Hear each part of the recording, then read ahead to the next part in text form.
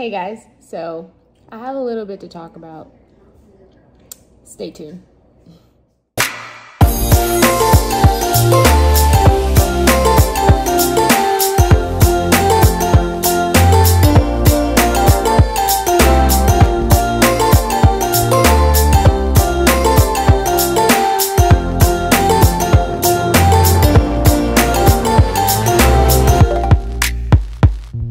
Life after child loss been like? In all honesty, it's going. It's a process. This entire thing has been the biggest process for me and my husband. Not a day goes by, you know, that I don't think about my sweet Kyler. It's hard for people to understand because they themselves have never been through a child loss. And so people tell you, you know, it's okay, everything's gonna be fine. And in your mind, you're just kind of like, is it really gonna be okay?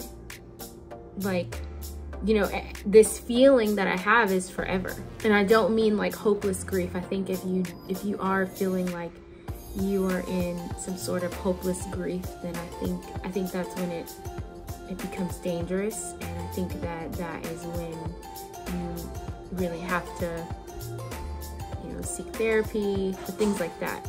But I am absolutely not in hopeless grief. I'm just I'm at a point where I realize I wish that he was here. And I don't think that there's anything wrong with that. I think that everybody, you know, you have a right to feel that way. They were yours. You had relationship with them. And this is just in general talking to people who have lost, period. You have every right to feel that way. You have every right to miss them and wish that they were near you and with you.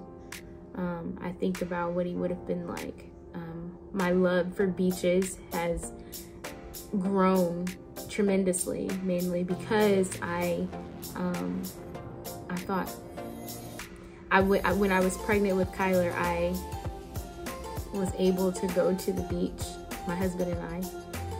And out of all my pregnancies, I had wanted to go to the beach. And then all of a sudden, this pregnancy, I was able to go to the beach. I was able to take pictures and he was so happy. He was moving and I could swear he liked the water. I promise, I believe that he really would have been a water baby. He would have loved the water, even if I can't swim. Yeah, I think about that. So my husband and I have made it a thing where we go to the beach and we just think about if maybe Kyler would love the beach. I don't know why I'm crying. It's a journey, and I think that we should all we should definitely take it easy on ourselves.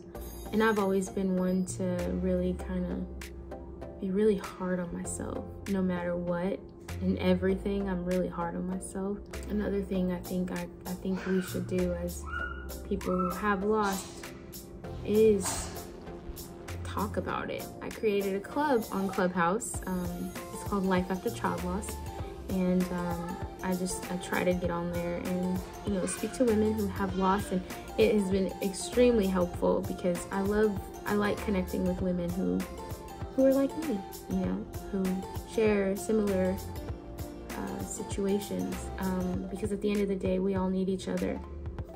And we have to be able to talk about it freely rather than holding it inside because of society.